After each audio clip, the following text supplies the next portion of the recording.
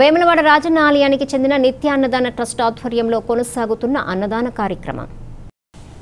Lockdown కారణంగా వేములవాడ శ్రీ రాజరాజేశ్వర స్వామివారి ఆలయాన్ని మూసివేయడంతో రాజన్న ఆలయంతో పాటు వేములవాడ పట్టణంలోని పలు ప్రాంతాల్లో ఉన్న యాచకులు, శివపార్వతులు, వికలాంగులు, నిరాశ్రయులైన వృద్ధులు అనేక మంది కనీస భోజనానికి కూడా నోచుకోక ఇబ్బందులు పడుతున్న వైనాన్ని గుర్తించిన రాజన్న ఆలయ నిత్య అన్నదాన ట్రస్ట్ గత 23 రోజులుగా వారికి అన్నదానం చేస్తోంది. దీనిలో భాగంగా రాజన్న ఆలయం ముందు భాగంతో పాటు శివపార్వతుల కాలనీ, జగిత్యాల బస్టాండ్, శాస్త్రీనగర్, గంగిరెద్దుల కాలనీలలో వారికి అన్నదానం ఏర్పాటు చేశారు. మటన్ ముక్కలు ఉన్నాయి.